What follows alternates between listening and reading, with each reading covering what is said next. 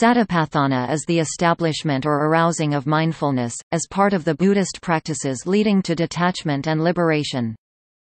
Traditionally, mindfulness is thought to be applied to four domains: constantly watching sensory experience in order to prevent the arising of cravings which would power future experience into rebirths, namely mindfulness of the body, feelings, sensations, mind, consciousness, and dhammas. The modern Theravada Buddhism and the Vipassana or insight meditation movement promote Satipatthana as key techniques for achieving mindfulness, promoting mindfulness as meaning careful attention instead of the recollection of the Dhamma.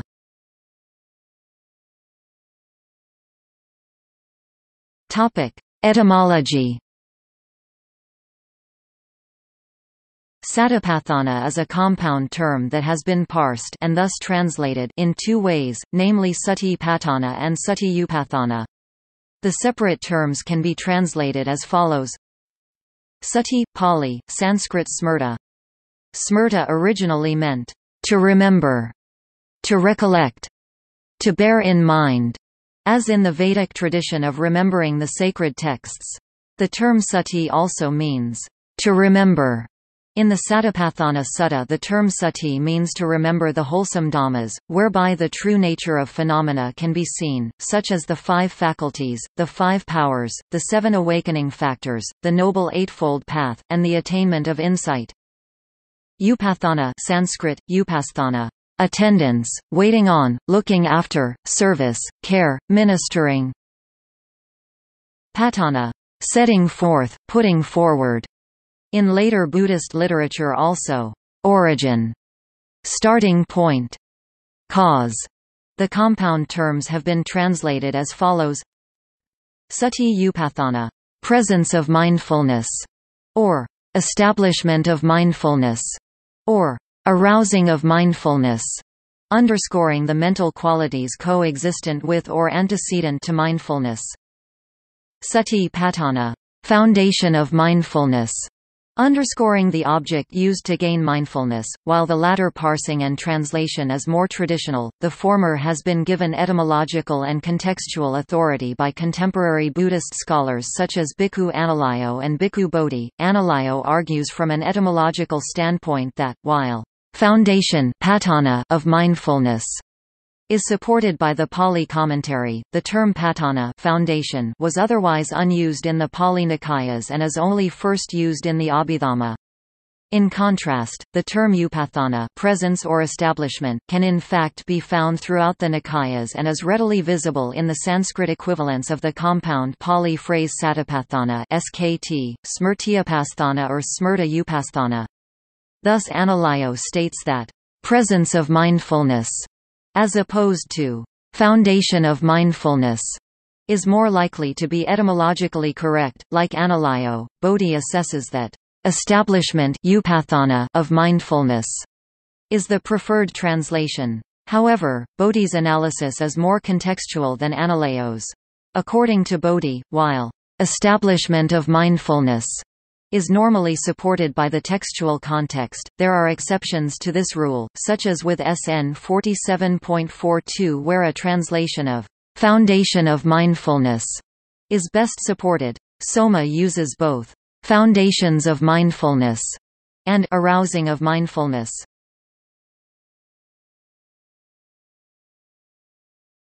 Topic: Four domains or aspects. Traditionally, mindfulness is thought to be applied to four domains: constantly watching sensory experience in order to prevent the arising of cravings which would power future experience into rebirths. The four domains are mindfulness of the body kaya, mindfulness of feelings or sensations vedana, mindfulness of mind or consciousness citta, and mindfulness of dhammas.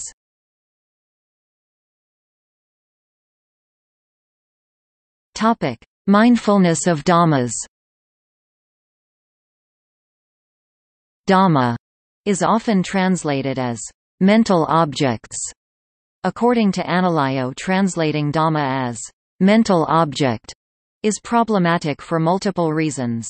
The three prior satipatthana body, sensations, mind can become mental objects in themselves, and those objects, such as the hindrances, aggregates and sense bases, identified under the term dhamma are far from an exhaustive list of all possible mental objects. Analayo translates dhamma as mental factors and categories, classificatory schemes, and frameworks or points of reference to be applied during contemplation. Analayo quotes Gyori as stating that contemplation of these dhamma are specifically intended to invest the mind with a soteriological orientation. He further quotes Gombrich as writing that contemplating these dhamma teaches one to see the world through Buddhist spectacles.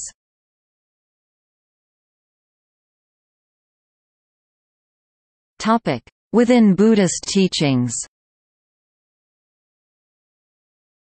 In the Satipatthana Sutta, the term sati means to remember the dharmas, whereby the true nature of phenomena can be seen. According to Paul Williams, referring to Erich Frauwallner, mindfulness provided the way to liberation, constantly watching sensory experience in order to prevent the arising of cravings which would power future experience into rebirths. According to Vetter, dhyana may have been the original core practice of the Buddha, which aided the maintenance of mindfulness. The four foundations of mindfulness are one of the 7 sets of states conducive to enlightenment, Pali Bodhipakkiyadhamma, identified in many schools of Buddhism as means for progressing toward bodhi awakening. In the Noble Eightfold Path, they are included in Samma Sati and, less directly, Samma Samadhi. Sati is recommended as a one-way path for the purification from unwholesome factors, and the realization of nibbana. In the Pali Canon, this framework for systematically cultivating mindful awareness can be found in the Mahasatipatthana Sutta, Greater Discourse on the Foundation of Mindfulness, DN 22, the Satipatthana Sutta, Discourse on the Foundations of Mindfulness, MN 10, and throughout the Satipatthana Samyutta, SN, Chapter 47. The Satipatthana Samyutta itself contains 104 of the Buddha's discourses on the Satipathanas, including 2 popular discourses delivered to the townspeople of Sadaka, the Acrobat, and the Beauty Queen. The Sutta Pitaka contains texts in which the Buddha is said to refer to the fourfold establishment of mindfulness as a direct or one-way path for purification and the realization of nirvana. The Chinese Tripitaka also contains 2 parallels to the Satipatthana Sutta, Madhyama Agama No. 26 and Ekatara Agama 12.1. The 4 foundations of mindfulness are also treated in various Abhidharma works in the major Buddhist traditions such as the Abhidharmakosha, the Yogacarabhumi Sastra and the Visuddhimagga.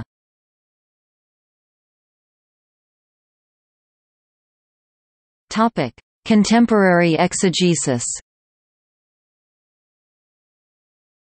The 4 establishments of mindfulness are regarded as fundamental in modern Theravada Buddhism and the Vipassana or insight meditation movement.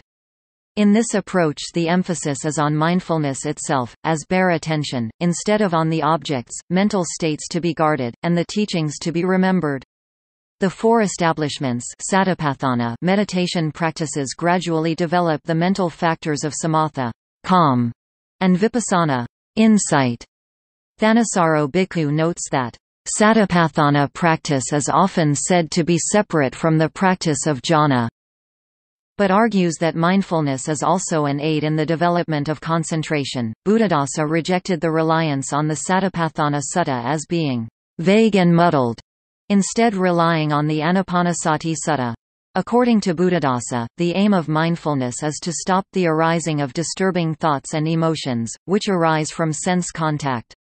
According to Grzegorz Polak, the 4 upasana have been misunderstood by the developing Buddhist tradition, including Theravada, to refer to 4 different foundations. According to Polak, the 4 upasana do not refer to 4 different foundations of which one should be aware, but are an alternate description of the jhanas, describing how the samskaras are tranquilized. The 6 sense bases which one needs to be aware of Kayanupasana. Contemplation on vedanas, which arise with the contact between the senses and their objects Vedananupasana.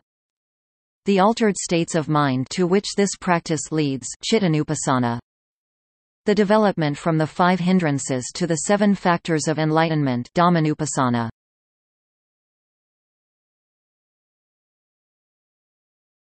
Topic. See also.